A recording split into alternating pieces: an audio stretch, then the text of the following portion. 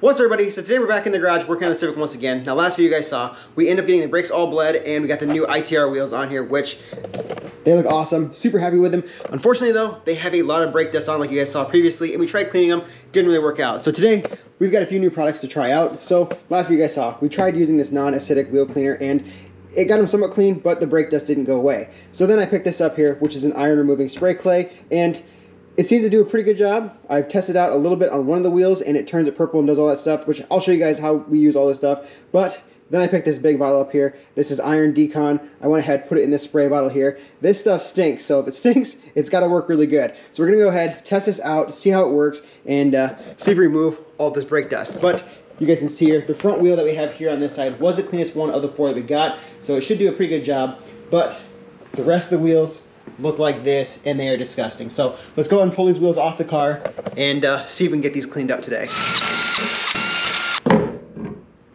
So as you guys can see, we got the wheels off the car now. They are ready to go. We'll go and pop up the center caps. That way we can keep those things clean and out of the way and be able to get into there as much detail as possible and see if we can get all this brake dust removed, because as you can see there is quite a bit. It is pretty nasty, but I think the stuff that we got here should work pretty good. I think we'll mostly be focusing on this here, this iron decon, rather than the iron removing spray clay.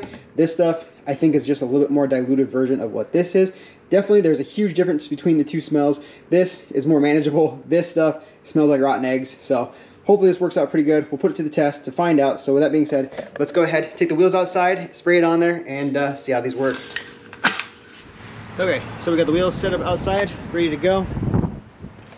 And got a little squirt bottle of the iron decon setting here.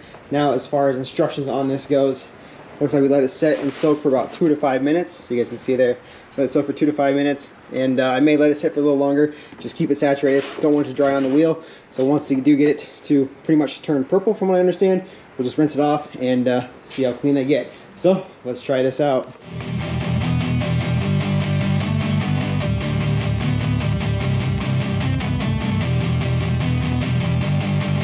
You guys can already see it work. It's starting to turn purple. We'll just keep it saturated, let it soak for 2 to 5 minutes, come back, rinse it off, and we may have to agitate it with that brush.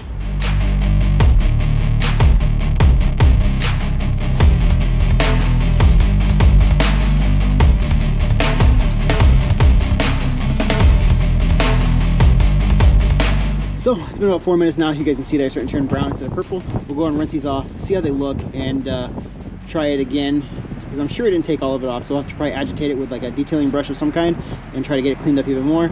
But out of all the wheels, this one and that one seem to be the most purple. That one seems pretty clean, and this one actually looks really good too. So let's rinse these off and see how they look.